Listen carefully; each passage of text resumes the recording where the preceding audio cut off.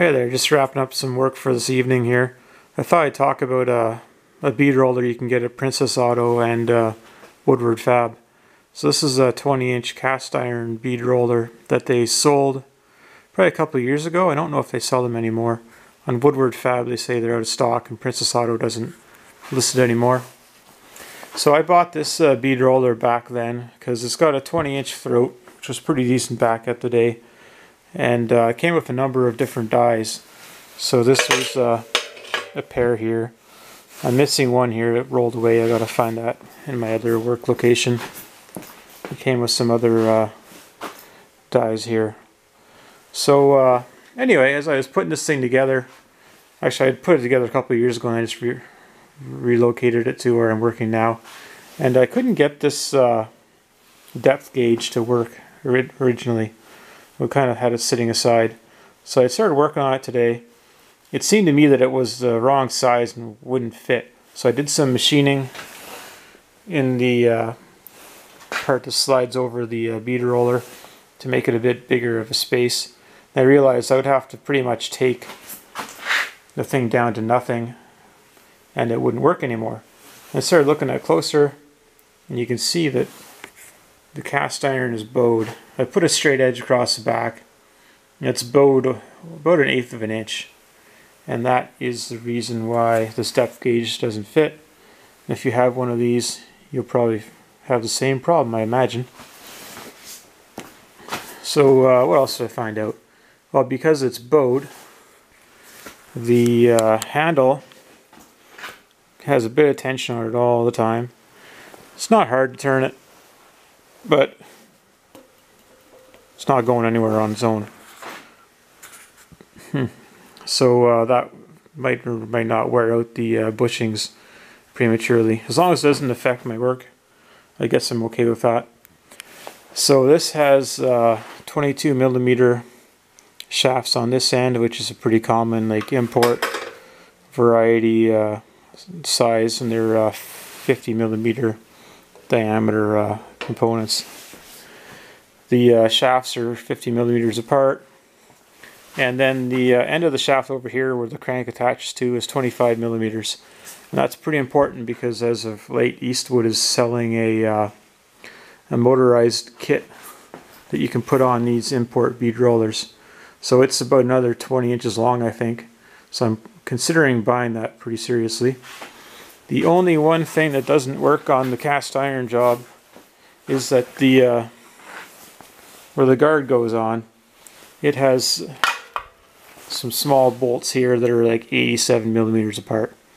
On the Eastwood kit, this wouldn't be cast iron, it would just be a plate of steel, and the bolts would be 50mm apart and quite a bit heftier. So in order to use their kit, I'm going to have to drill and tap 2 holes that are 50mm apart. So after I figure out where it fits on, just use a vice grip to hold it on. And you'll need a bottoming die or bottoming tap to do the holes, because they're going to be blind holes. You're not going to pop out the other side, so you need to get a proper tap and make that work. So it comes with a stand here, and it's kind of awkward to move it around. So would it be nice if it was kind of like this thing over here? We'll talk about that in another video, maybe not, I don't know. Anyway, you can kind of tilt this back and roll it around. Whereas this thing, I don't know what they're thinking. You're going to anchor to the floor, maybe. If you put casters on it, I think it might be a bit unstable at that dimension, especially with the motor, if you're putting pieces of metal through it. So I don't know. But either I got to find a permanent place to mount this thing and put anchors in the floor, or I'm going to just fabricate some kind of pair of wheels to go on the bottom of it.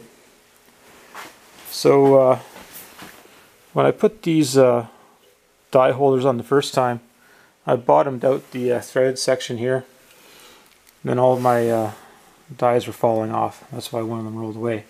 So what you really want to do is not have any threads protruding on the inside. It's kind of counterintuitive from a mechanic side of myself. But I guess this is not holding any life safety equipment together, so it's alright to just barely seat the threads. And then you'll see that they just fit perfectly. Otherwise they'd be kind of hanging like this and they just keep falling off on you. Drive you nuts. These dies, I don't know if they're hardened steel or not. I should have sprayed them with some grease. Some of them are showing a bit of corrosion on them. So I'm going to have to polish them up and oil them. I'm probably going to get some other dies for it. What I need to do is build some inside fender wells, and it would be handy if I had some rollover dies. So Covell sells them, I think Eastwood sells them as well. Then Eastwood sells tipping dies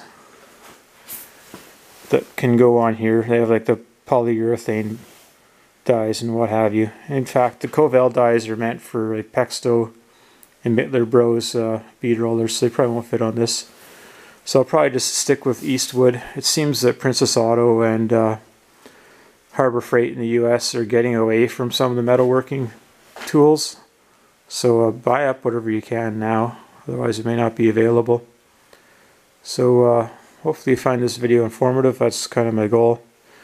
So I'm willing to take a bit of risk on stuff that I buy, but I know some of you guys may not have the cash I've got, so you want to look at stuff a little more carefully before you buy it. So this is what I've got to share. I guess if you wanted to do a sliding shaft like the Lassie bead rollers, I don't know if you'd have to add to a shaft. Probably come up with a solution. I think obviously getting a Lassie or Mittler Bros would be the best. Perhaps a Pexto, they're kind of more like sheet metal for HVAC work, I believe. Would be awesome, but they cost a ton of money. And for myself, I wouldn't use it enough for it to make any sense. I'd be better off just paying people to make my parts if I went to that extent. So here we are. It's just getting this shop set up for the summer. It's about -10 degrees Celsius right now. That's why I got the winter pants on. So anyway, have a good evening. Bye.